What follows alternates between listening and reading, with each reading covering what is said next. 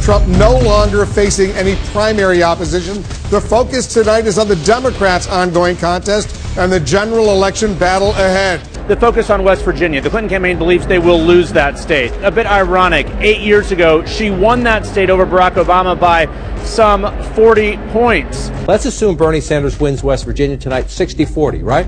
Remember, 300-1. If he wins 60-40 because of the number of delegates at stake, it's a net gain of only 5 delegates. That's the problem for Bernie Sanders right now. It's the same rules that have kept him competitive. The proportionality of the Democratic rules make it hard for him to catch up right now. Donald Trump easily wins without any opposition the Republican presidential primary in West Virginia. The fact that West Virginia is Trump territory is really a perfect illustration of the kind of voter that he appealed to so successfully. Bernie Sanders is the winner. A lot of Clinton supporters say get out.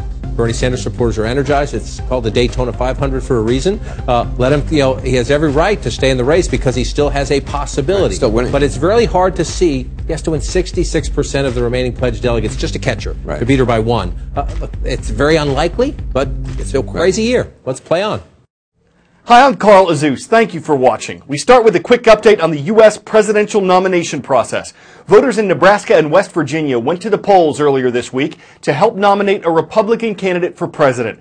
Businessman Donald Trump is now running unopposed. He won both states, and he is now 90 delegates away from the 1,237 he'll need to clinch the Republican nomination for president. He is expected to do that and become the party's nominee.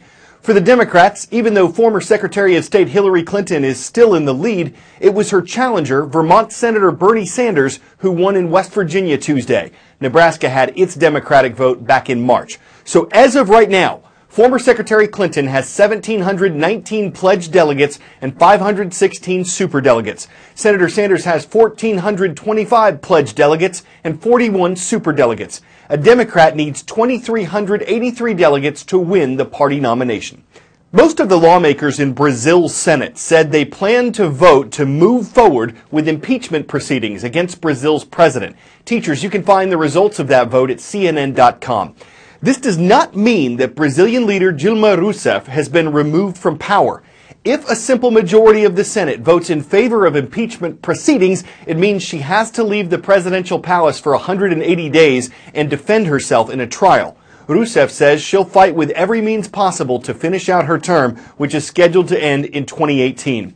Brazil is the largest and most populated country in South America. It's the continent's largest economy. It's a regional leader. Because of all that and the challenges it faces as it prepares to host the Summer Olympics, officials around the world are watching. Dilma Rousseff is one of the most unpopular presidents in Brazil's history, possibly in the world. So what happened after she was re-elected in October 2014?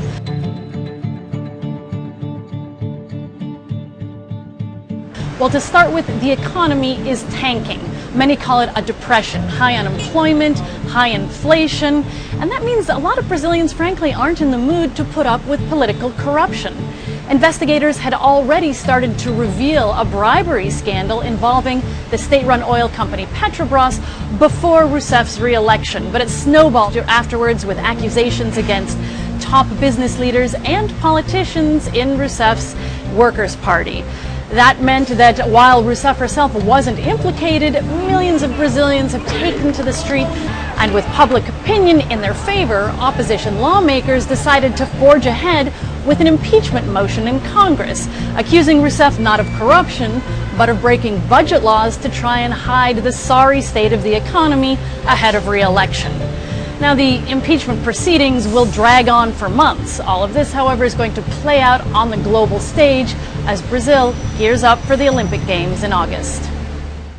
The Zika virus, which can cause birth defects in the unborn babies of pregnant women, is spreading in Brazil and throughout South and Central America. It's mainly transmitted by bites from certain types of mosquitoes. And as the weather and the mosquito season heat up, health officials are concerned the virus could make an impact in the U.S. They've been recommending wearing long sleeves and pants and using insect repellent whenever we go outside. And there are some extra steps we can take just outside our doorsteps.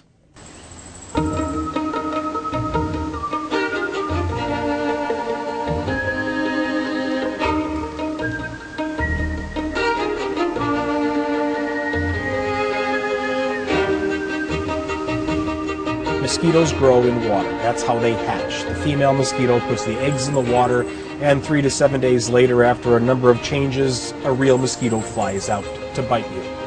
You get rid of the water, you get rid of the mosquitoes. You get rid of the next batch, the next hatch of mosquitoes.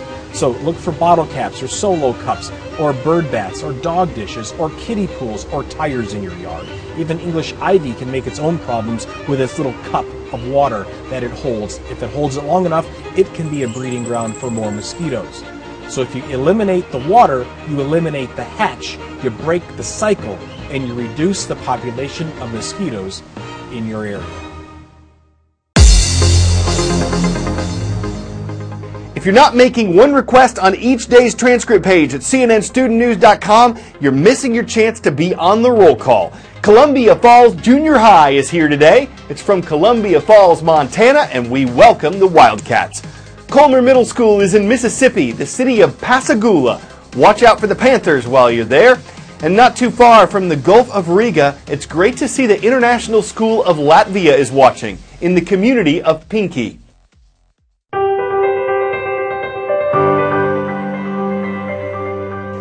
Paula Clausen couldn't accept what she saw just outside Tijuana, Mexico. Lean-tos, where some people are living, were blown right over by high winds. Rats, tarantulas, and scorpions could walk right into some of the makeshift homes there. This is according to Project Mercy, a nonprofit that Clausen founded in 1991. It's changing lives in the region, one house at a time. San Diego is one of the wealthiest cities in the States. But just right across the border, it's a different world. On the outskirts of Tijuana, there is no running water, no sewage system. The floors are dirt and vermin crawl under the walls. It's hard for Americans to imagine. 25 years ago, I went just to donate clothes, and I was shocked. I knew I had to do something to try to help them. I started an organization that builds homes for people in need, free of charge. Hola. Se goteó todo. All the water comes through and wets the bed. No tiene puerta, es muy inseguro. Es bien difícil vivir así. This is so dangerous, all these wires. In order to receive a house, we require that families work in the construction of a house for their neighbors. 1, 2, 3, go. Volunteers from California come down to build. They come away with a totally different attitude. It creates a bond. We have developed a house that is sturdy, which can be built in one day. Muchas gracias. No más frío, no más lluvias, más seguros. These are our neighbors. To see the joy and the relief on their faces, that gives me the energy to continue.